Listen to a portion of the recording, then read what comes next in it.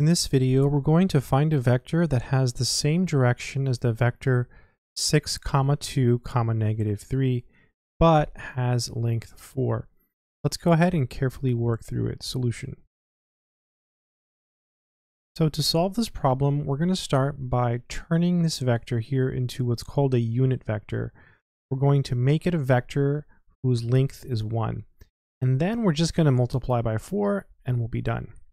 Process of taking a vector and turning it into a unit vector is called normalizing the vector.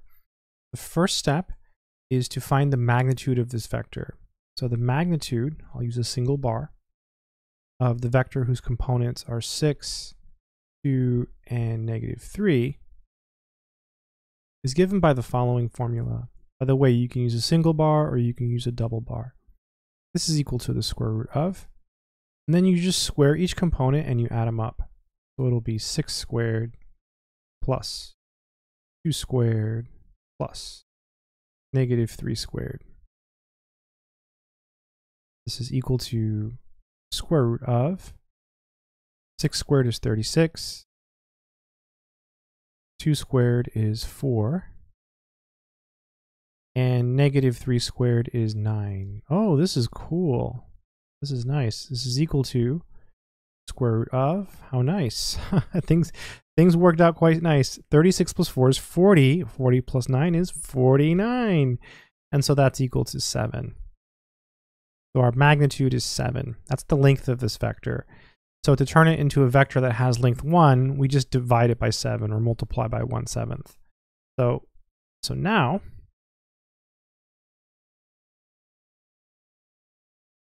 our unit vector, so this is a vector of length 1 that I'm going to write, is, and you just take your vector and you divide each of the components by 7. So it will be 6 over 7, comma, and then 2 over 7, comma, and then -3 over 7.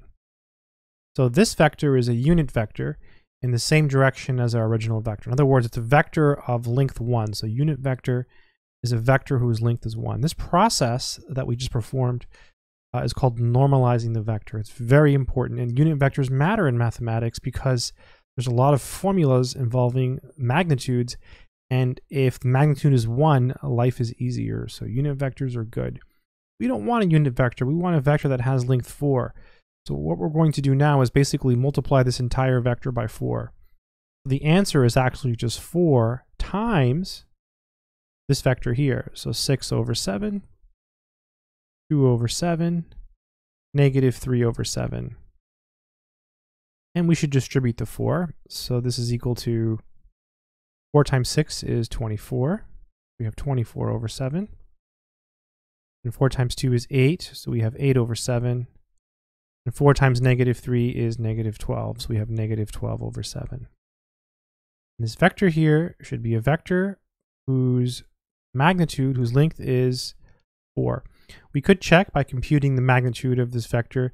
You could also check by making sure that this is a unit vector. You can compute the magnitude of this and you should get 1. But everything should be okay, so I will stop here.